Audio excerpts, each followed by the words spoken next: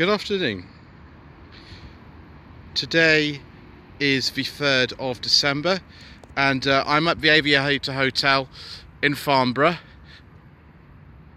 I'm assisting Mr. Ben Quirk from the Planet Auto YouTube channel with their review of the 2019 Vauxhall Astra 1.2 Elite Nav. Hopefully you can hear Ben in the background. Hello. Hello. As with Planet Auto, when we do walkarounds on cars sort of like this, we don't have two people speaking anymore because it just has a lot of problems. So we're going to just with me today. This is the facelifted Astra K, also known as the Astra Mark 7. It's funny to sort of know that actually the Astra is 40 years old this year. They're still making them in the same factory where they started in 1979, which is up at Ellesmere Port on Merseyside in Wirral. And they're also built in other places such as Poland and Germany. But this is the only sort of thing you can identify with that is if you look at the VIN, and that might tell you if you're a bit of an expert. This is powered by a 1.2 3-cylinder turbocharged petrol engine generating 145 horsepower. The other power outputs available are 110 and 130. This is a brand new engine that's just been developed for this car. It's not the same engine you'd find in, say, I don't know, a Citroen C4 Aircross, something like that. It's not the same. So we open up the inside. Sort of classic, very late period Vauxhall Opel in here. Very robust looking switches. And the controls of the indicator stalks for some reason look a little bit less kind of hefty than the ones on, say, an Astra J. This car's got an electronic handbrake, being the Elite Nav. You can actually see here it still says GM on the seatbelt buckle there, which is interesting. That headlight switch is very familiar to anybody who's driven an Astra J or a Chevrolet Cruze, which is a car that I had two of those. Ben's very kindly going to open the bonnet for me with this tiny little 3-cylinder engine. Ben said it's plenty fast enough on the motorway. He's driven it all the way down from the Lake District. It'll do 137 miles an hour. And apparently it does 137 miles an hour.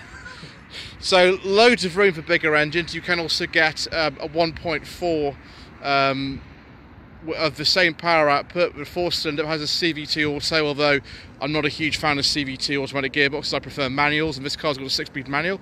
There are also a couple of diesels, 105, 122 horsepower. Those actually are Peugeot units. They have a 1.5 turbo diesel that's in a lot of different cars. Nice and easy access. Yeah, the engine looks a bit lost in there, to be honest. Not a lot of coolant sort of for this engine. The expansion bottle's not that full, but I'm sure they know what they're doing in terms of that. That's the first thing I noticed then.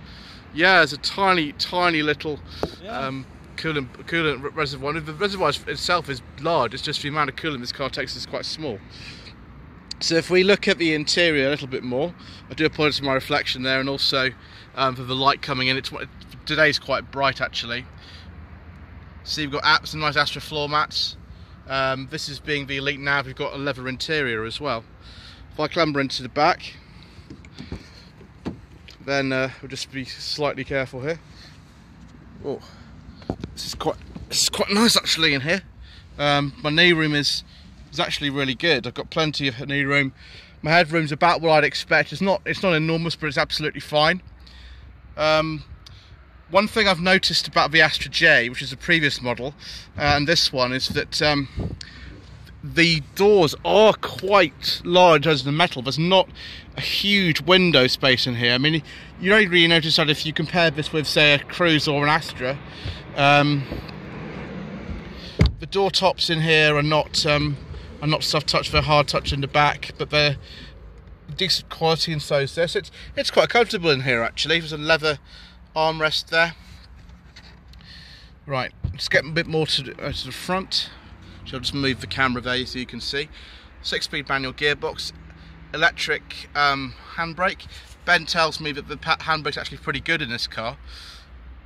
Steering wheel looks good, lots of nice controls on there, huge numbers of controls on there. So if I come round now to the boot, It's around 380 litres or so, about the same as the current Mark 7.5 Golf. And obviously you've got all the Planet Auto filming equipment in here for when we start a little bit later. And there's the DSLR camera ready. One thing I've noticed about this car is that it's got a huge screen in the middle of the conventional dials. I like conventional dials. Obviously we've got being the Elite nav, we've got screen in the middle of there. It's Apple CarPlay, Android Auto enabled. Dual zone climate control, heated steering wheel, heated seats, heated rear seats in this car as well. I don't think I've had too many of those or anything like that. And if we switch her on, yeah, it's actually got a conventional key as well. That's definitely meets with my approval. So I'm going to take it out of gear so it doesn't move, and then we'll just switch her on. There we go. I've actually got the speedometer in the middle of this particular one. You can see all kinds of different things. There we go, look, audio, phone, navigation, Apple CarPlay, Android Auto. Nice and simple to operate. One other thing I really like about this car, which is not the same on all Peugeot Citroën products from this PSA, is we've got dual zone climate control. We've got actual knobs for the temperature and actual buttons. You do not have to go and do an infotainment system to actually change the temperature or anything. I think that's really good. And the digital readouts are on the end of the knobs. Yeah, and they're on the end of the knobs. So I'm out of gear here. After that, give it a start and listen to that roarty engine. Yes, we can. Yeah, get rid of that. I'm sure. Yeah, I know it's open. It's holding the second car whilst I press the clutch. There we go. So you can see the temperature lights up on there, which is nice. I'll just give it a bit of rev. We're not going to go for a drive because I'm not insured.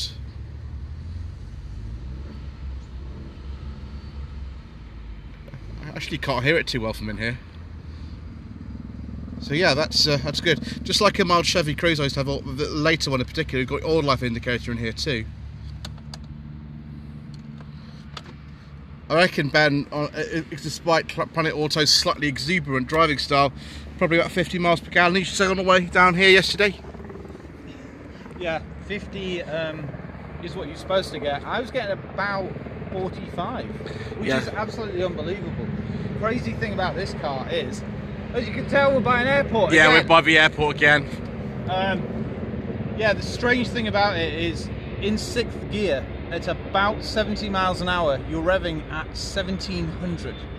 Yes, that's really low. I mean, say in a Skoda Scala set to later with a similar engine, you'd be doing 2300, something like that. Yes, exactly. Which is still low.